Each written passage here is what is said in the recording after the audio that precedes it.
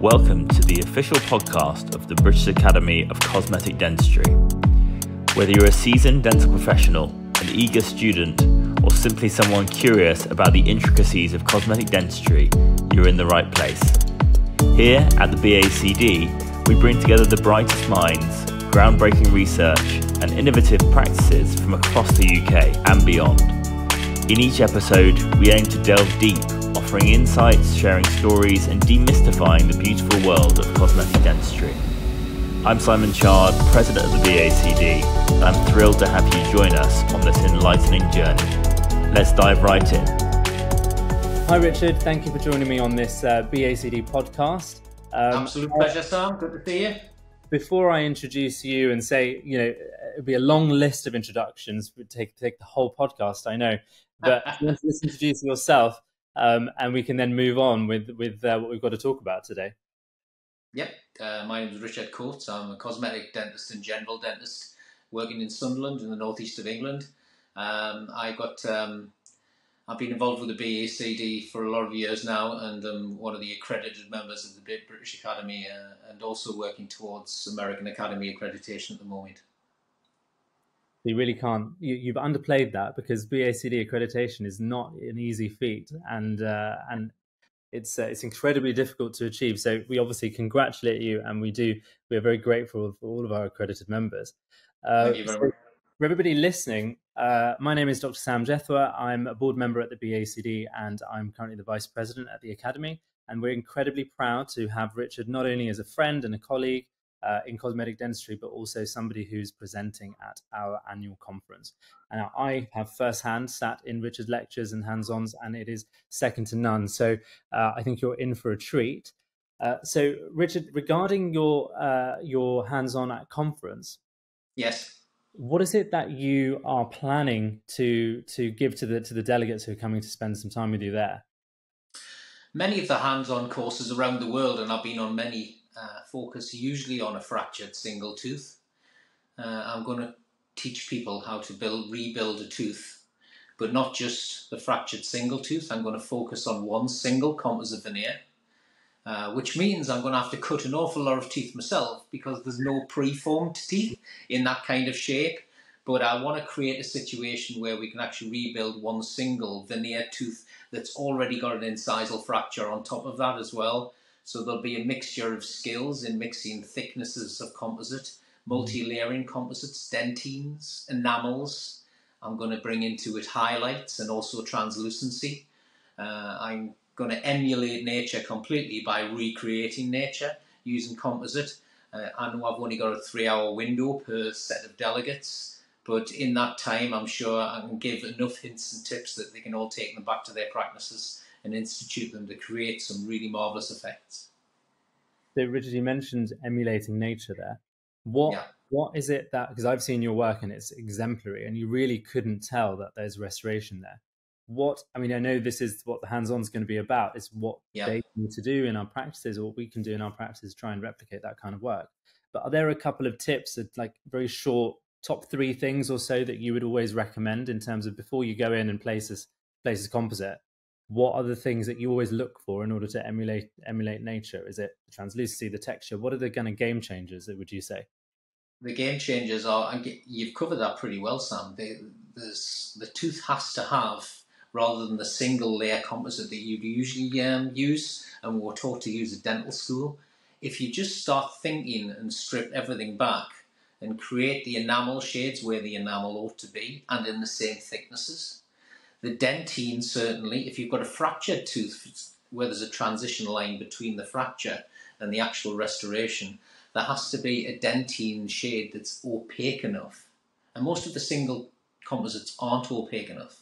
You have to have a specialist dentine to actually merge onto that fracture line, and that gets rid of it visually. After that, you build in the translucency. And one of the main thing is, if you get the actual form of the tooth, that's the shape of the tooth is what I call primary morphology. Now the folds within the tooth, which are the line angles and the mamelon grooves, secondary morphology. And if you look at a tooth and you're copying the tooth next door, you want to copy the texture of the tooth as well. Yes. If you look at some of the greatest mimics in the world, or your cuttlefish, your octopus, if you actually look at some videos of them, they don't just emulate colour, they emulate the texture, particularly octopi, or octopodes, depending whether you go Greek or Roman, but you can actually emulate the actual texture as well as the colour. Just disappears. Wow. So really it's an understanding of not only of form and shape, but also material, colour, so hues and chroma, yes, and the internal structure of the tooth itself. So there's a lot to go through, and there's a lot that they're actually going to take away from that session, I think. There is, Sam, there is. I could lecture on this for days. Yeah. Obviously, it's a hands-on session, so I'm not going to bore everybody with the fine detail of everything. But I want to make it a completely practical exercise. I'm going to sit at the front, and I'm going to go through each stage step by step, so nobody's left behind and everybody has plenty of time to work. I'm going to create some stents, some incisal edge stents. I'm using more rather than silicone putty stents. I'm using a lot of very, very rigid stents these days that are fluid to start with. And then you get the creation of the palatal morphology first. Everybody's seen kind of guys they'll build things up from scratch. But I want to show how you can actually get that. It's not just a fractured tooth we're doing. This is veneers. Equally, it's not an easy, quick fix. This is going to be how you can create world-class restorations. And the patients will pay for a world-class restoration and the time it takes. I'm a slow dentist. I'm not a fast dentist. I don't use the word speedy in anything that I do. And there's certainly a place in our market for that kind of thing. But people who come to my courses, nobody will be ridiculed. They're going to be an absolute safe space. There is no stupid question, because I've asked most of them in the past. So there isn't a stupid question that anybody can ask during the course. I can't be offended. So I'm just one of these guys that everything bounces off. So anybody can ask me anything. And I'm really looking forward to getting everybody in the room so they can ask every question, from people who are inexperienced and want to learn the master craft to people who are already doing some masterful work and actually just want to get better. And that was what I was going to ask you next, actually, is who would be best suited to come along to that? And it really is as wide as that, isn't it? Because I've seen lectures in the past, and one of the things that's really quite amazing is you can be great at the work, but teaching it is different. And what you do is you manage to break it down so that anybody can really follow the steps. So whether you have a workflow, you can introduce new bits into that or modify what you're doing. But also, if you are new to it, you can actually implement the workflow straight away on the Monday when we go back into practice. So I think it will apply to everybody. Everybody learns differently. I've learned from the masters in the world. I've spent a lot of time traveling around. And if I can just go away with one or two significant tips from any of their hands-on courses, I take those away with me and I institute them instantly into practice. Absolutely. I'm not one to go along to a big formatted course. I'd rather learn key tips of some of the real world masters. Yeah. And I hope if anybody takes away one or two tips from my course, well, of course, I'd be super proud that they're actually improving their dentistry. Absolutely. And it'll be a good day. So you're someone, Richard, who's focused not only on incredible clinical practice. I mean, you practice nearly every day of the week, I believe, and you still are teaching as well on top of that, plus working towards the AACD accreditation, which you've already completed, BACD. And I mentioned that's not an easy thing to do. To achieve so much within dentistry, there's got to be a drive. There's something that's kind of driving you to achieve all these ambitious things and actually get there to the end. What would you say yours is? What's been your kind of background to lead you to where you are now? If I stay with the dentistry that I learned at dental school and stuck with it, and I did for a while I sort of perfected what I was going to do then. Now I thought, how am I going to improve things? And I'm a traveller. I like travelling around, so it was a great excuse to go to Europe to start with. The UK first, and then I expanded to Europe. It gave me the opportunity to travel, and then the more and more speakers I saw, and I was coming back to work thinking, okay, I need to institute this now. And that sparked my interest. I never look at what I'm doing and think we are there now. I look at something and say, right, how can I actually improve what we are doing? And that drive creates motivation. And I love my job. I love my job because I probably change it on a daily basis, and I'm always looking for something new to learn. And I hope the guys, certainly people who turn up to the BACD, they've got to have a similar mindset. Yeah. Where they can actually change up what they're actually doing. The digital formats are now coming through. I mean, dentistry is so exciting. I feel a little sad. I've probably only got a decade left, and it's like that I'll want to know what's going to happen in 20, 30 years' time. But certainly, if you stick with what's new and what's right at the cutting edge, you'll keep your motivation. You know what? Your patients feed off that. The patients feed off that and will pay for the better dentistry. Yeah, I'm in one of the lowest socially demographic areas in the country. A lot of people who don't know where Sunderland is, they say it's okay for you practicing in Sunderland. Man, you want to visit here sometime. It's like, but the people who want the dentistry, people pay for what they want, not what they need. Yeah, and if they can find a practitioner, and hopefully I can give you some of this motivation. I go to these courses to recharge my batteries. Simple as that. I go to the conferences to recharge my batteries, because there's always days where you look at things and everybody sighs and thinks, a patient's criticising something I think is absolutely phenomenal. We all have patients like that, and days like that. But if you can motivate yourself and keep going, it improves everything. It improves the atmosphere in the practice for the team in particular, certainly yourself and the patients. And I hope I can actually instill, because I'm going to talk a little bit about business and dentistry generally while I'm doing the clinical. Yeah. And just say how I actually can actually tell and inform the patients as the difference between what I'm doing and what other dentists are doing. I think that's important, because actually when we all learn, we're always focusing on learning the clinical skills, aren't we? But yes, often nobody really tells you or teaches you how to communicate that to the patient, so that they value what you've just gone on and spent your weekend and traveled and spent the money and time away from the family or whatnot learning. But actually the patient doesn't quite value that automatically because they don't know all of that. So how do we communicate that? How is your composite that you've learned on Richard's course at the BACD going to be worth a lot more of the patient's time, your time, and in terms of value as well? So that'd be very interesting to hear how you practice in your clinic in Sunderland, but are working at the top end of the private dentistry market in that. That's actually really fascinating. So I think it is one of the things that I know the BACD does want to focus on, is how to implement these things, because it's key. So have you always been in that area, or have you worked elsewhere as well, or is that your home ground and you kind of stuck around? I've worked Gateshead, Newcastle. I've worked down in Darlington. I have been moved around. I think one of the practices I was working at is the only one to ever be closed because of a compulsory purchase order. So sometimes I've had to be forced to move. But I've worked in Sunderland certainly for the last 20 years. But I did move around a bit initially, trying to find a home, because sometimes, particularly with the better quality dentistry, sometimes you're working with practitioners who simply don't want to get into that market. Wow.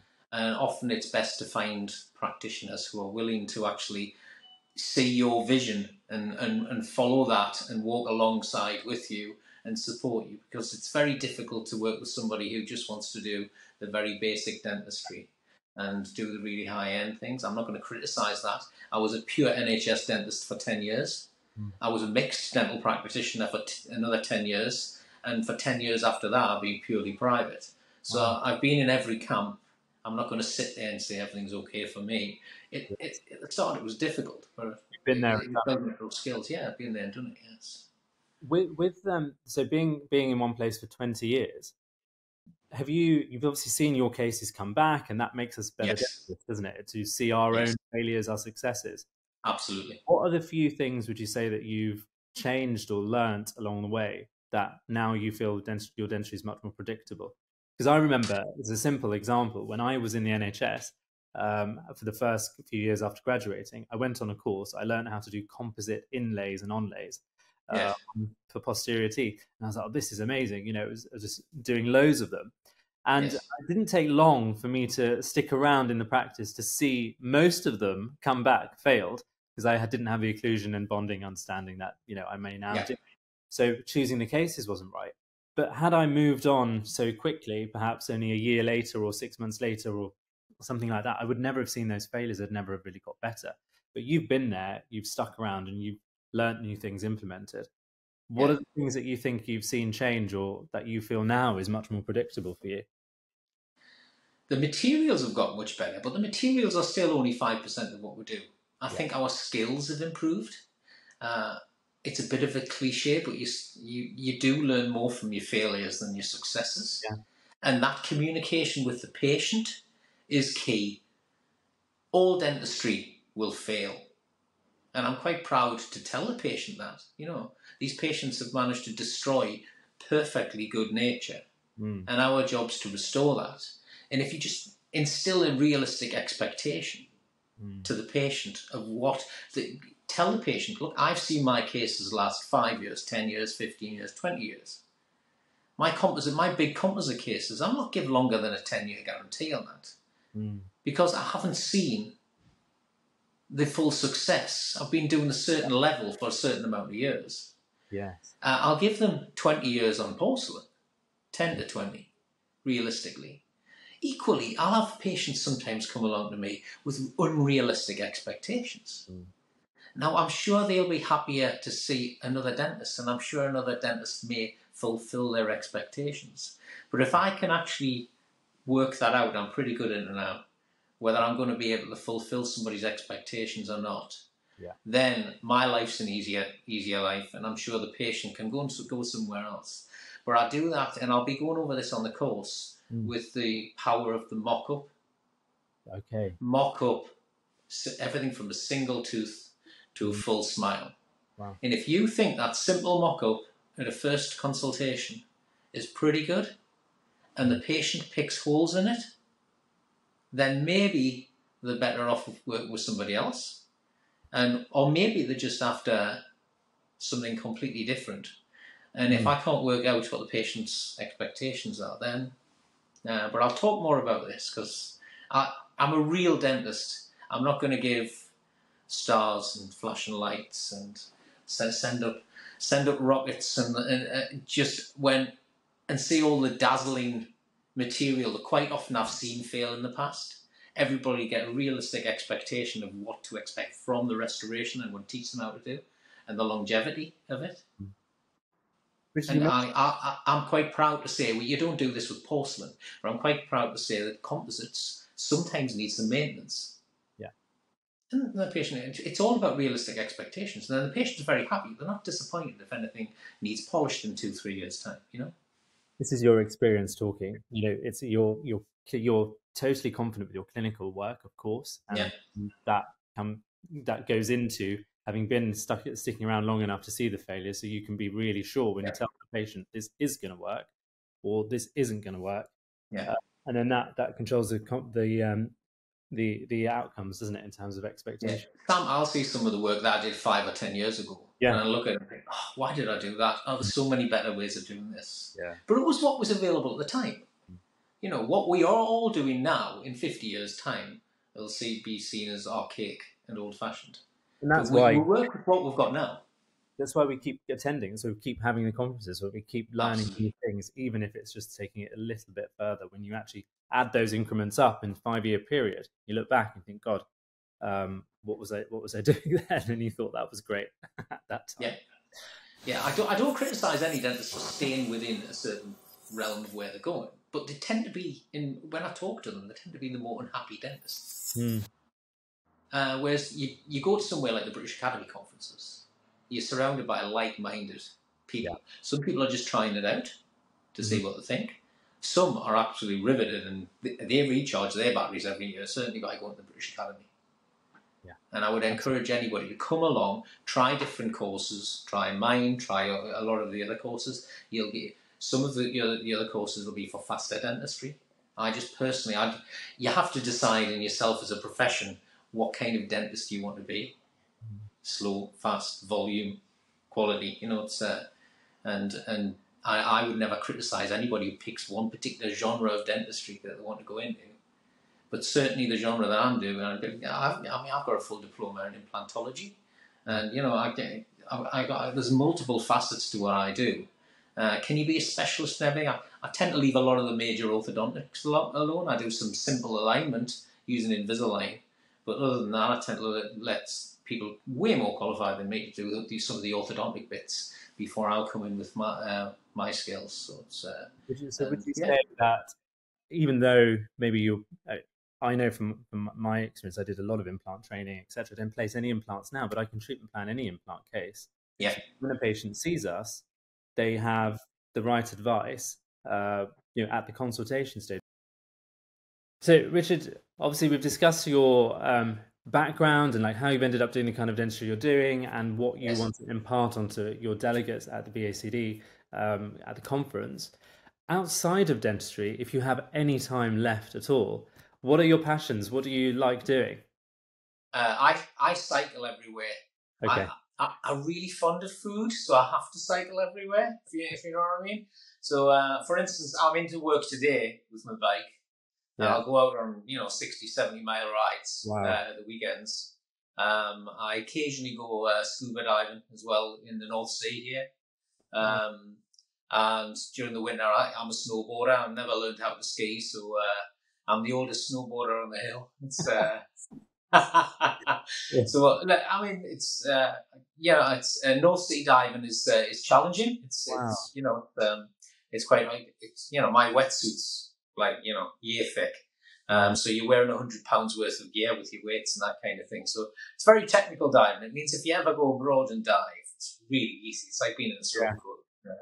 But cycling tends to be most. I road race cycle during the weekends, and I'm kind of on a between me and work and home. I'm on sort of road for half of it and cycle track, old railway lines for the other half. So I use a cyclocross bike to come into work. So it's it keeps you fairly trim, allows you to eat what you want. So it's pretty cool. So what I'm getting is that you're quite a disciplined, quite an ambitious but disciplined, and you need a lot of drive, not only to do the dentistry you're doing, but also to even maintain the hobbies that you maintain. So it's personality type that's coming through. So with that in mind, if you weren't a dentist, if you hadn't chosen dentistry, what would you have loved to have done, or what would you now say possibly that you do instead? Well, people might say it's lunacy, but I wanted to be a dentist from the age of 12. But before then, I wanted to be an RF pilot. Wow. So but then back in the old, you'll be able to work out my age here. When I was 12, it was the Falklands War. Okay. And I remember seeing a plane being shot out of the sky on the TV. And I thought, I like a certain amount of risk. But most of the hobbies I do just indicate, they are very focused lunacy type drives, and kind of, I think everybody in dentistry has to have that kind of, we're all cut from the same cloth. It's you tend to find a lot of dentists do cycle and that kind of thing. So sorry about that. So Richard, just to conclude, I mean, we're very excited to have you. Could you just summarize for us the title of your session, maybe who's supporting you in the session as well, and where it's going to be, and just a summary of kind of the topic you'll be covering. Well, it's down in London at the Engineers Institute. It's a fantastic location. I had the opportunity to have a quick glance in while I was in London recently. I'm doing a morning and an afternoon session. So it's going to be a really cool session. I'm looking forward to it. And what else was it you wanted to know? Are you working with anyone on the hands-on? Is it just yourself? Are you working with any trade partners? I work with DMG Dental. I've used an awful lot of composite resins in the past, and an awful lot of composite systems are fantastic. I'll tell you why I like their system on the day. Particularly for me, it's more the handling than anything else. A lot of composites come with some great attributes now, but the actual handling and a certain amount of opacity that allows me to work with a certain composite that I like. I can work with all sorts of different composites. They're not going to have My trade partner DMG might not want me to say this, but I will discuss other materials. I think there's an awful lot of instruments that are required for the kind of dentistry I do. It sometimes is about the tools when you're working. There's various forms of. I see people with loops all the time, and personally, I mean, I get the opportunity when I travel to talk to the likes of Veneer and some of the really big guys, and when we've sat down before and said, what kind of magnification do you need? I think for cosmetic dentistry, it's ×4 and above. And that's certainly the consensus. But I'll go through sort of the tools, etc. If anybody on the course wants to know which instruments I use and which burrs I use, they're a fairly standard set of burrs you can get from any company. But it's how you use them, you know. And for me, and a lot of it's kind of put down quite often, the finish of a composite is very important, and I have a very certain protocol as to how I get that shine and that long-lasting shine to composites, and I'll go through that in detail. And there are lots of different pieces of kit from lots of different manufacturers that are brought together into a certain protocol. It's not all. DMG simply provide me with some of the tools for the actual stent and certainly the composite. I'm really looking forward to actually telling everybody why I use what I use, and what each piece of equipment that I use represents and how it helps. Because a lot of people don't realise that some of these burrs, some of these polishers have to be run at different speeds as well. And if you're just using an air roller, that can't be done. But again, I'll go over that. It's sometimes it's worth the initial investment, which isn't huge. So it sounds like anyone attending is going to get not only clinical skills, a little bit about the business side, implementation in terms of communicating to patients, as well as actually what they need in order to get it done as well. So it's an all-rounded session. So thank you so much, Richard, for joining us. Absolute pleasure to talk to you today, Sam. It's been a pleasure. Really appreciate your time, and we appreciate you giving up your weekend and being at BACD conference. It's always a pleasure to see you there on a social side as well as a speaker and as a delegate. Goes without saying. Again, nice to catch up. And I'm from Newcastle. You've got to have a beer. Absolutely. So if anyone hasn't yet chosen their hands-on sessions and are listening to this or watching this and do want to go ahead and book onto Richard's session, then you can do via the BACD website. If you haven't bought your conference tickets, just don't leave them too late, because there will be a cut-off and we will close the bookings. When they get sold out, they're sold out. We can't really easily squeeze people in. There are limits. And having seen Richard's teaching firsthand in his dentistry, which we will throw onto the screen in various points in this podcast too, so you can kind of have a bit of a relevance as to what we're talking about, then you will be no doubt eager to come along and learn more. So thank you once again, Richard, and look forward to seeing all those listening and watching at the conference later in the year.